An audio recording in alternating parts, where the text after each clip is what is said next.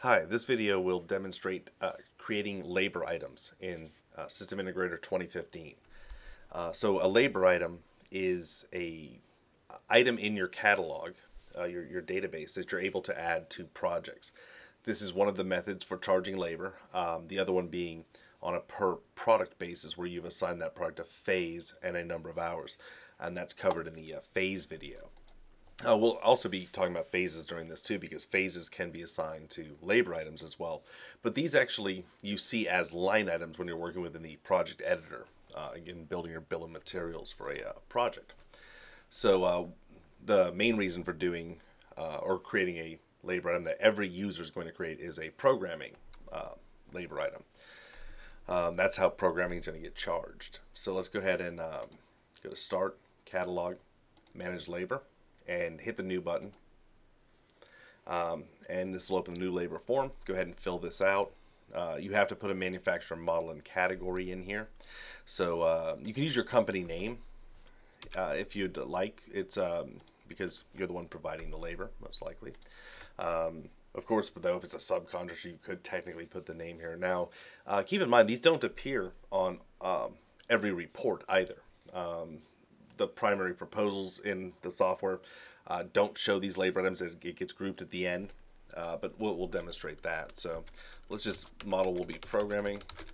Category, there's only one by default here, unless you've added your own. The default one being labor. This one, we've added security labor as an example. So here we'll set labor. If you want to add a subcategory to this, you could. But this is pretty easy to find. You won't have a whole lot of items in your labor items list, most likely. It all depends on how you decide to use it. So we're going to create two today, this one being programming. If you want to add a description, you can. You have the short description field, long description field. Again, keep in mind, these don't display on most reports, but just since I'll show both reports, I'm just going to programming labor hourly, just so you'll be able to differentiate that from like the model number. Now let's click the price tab here. So this is where you get to decide, do you want to have a fixed cost and price on this, so not an hourly cost. That's what this down here, variable, really is hourly. So this one we're going to make hourly. You can set a default labor hour here in the catalog. I'll set it to 1. Now you can use a specific cost and price, meaning type in your cost, type in your price here for, again, programming. Or you could use the cost and price from a phase if you like. So in this case, there is a phase for programming. So we'll go ahead and choose that and click this radio button versus filling these in. But you do have those options. You can override that at any time. So for instance, like if your standard programming rate is $150 an hour, and then it's going to be a really custom job, or if it's something specific you're programming, you want to charge $200 an hour, you could add this to a project. Then within the project itself, click this and change the cost and the price. 200, use a specific one. Still assign the programming phase, so that's nice. But that's a labor item. So go ahead and save this. If you wanted to add an image, you could. You don't have to. And we'll set up another one now. Well, this one we'll do fixed. So an example of using a fixed one versus like an hourly might be for like a service call fee, something like that.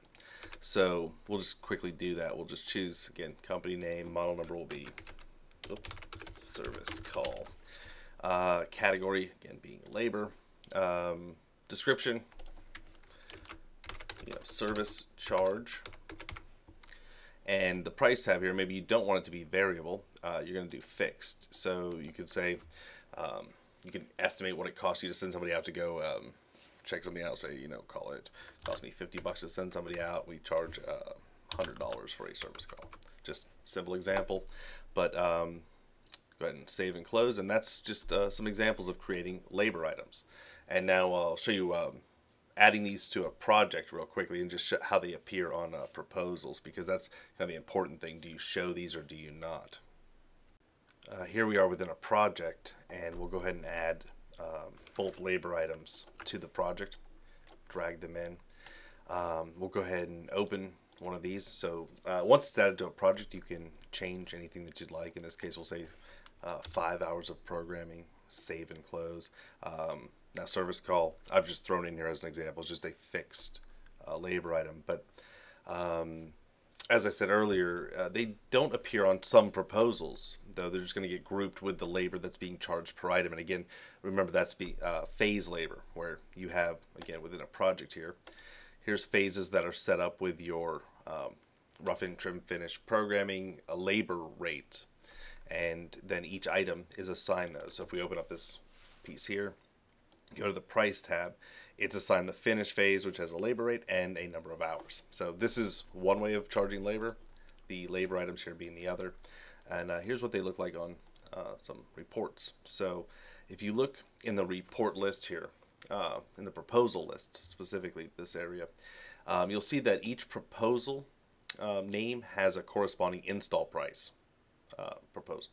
So there's a proposal with images, install price, large images, install price. And the difference between these is if you run, say, this just a proposal with images, you're not going to see the labor items. Let's go ahead and run this one here. And we'll take a look. You won't actually see the programming, the service call in, say, the body of the proposal here. But if you scroll to the last page, it's being grouped in here with the labor for what's being charged. Now, some of this being the labor items, some of it being the labor that's being charged on each of the individual items by phase. Oops, missing pricing here. That's terrible. Now, if you run the one that says install price, you'll see that it will show the labor items. But while I'm here, I have to put a price in there. You must. Go to the price tab. Let's adjust this. It says 52. I'm even leaving the cost blank for right now. I just want a price on that proposal. So let's go back here to proposal with images, and then proposal with images, install price. We'll run this one by location. Just to show you that this one report now here will display those labor items in the body and show the pricing here, and all the pricing includes the labor versus just the price of the component itself.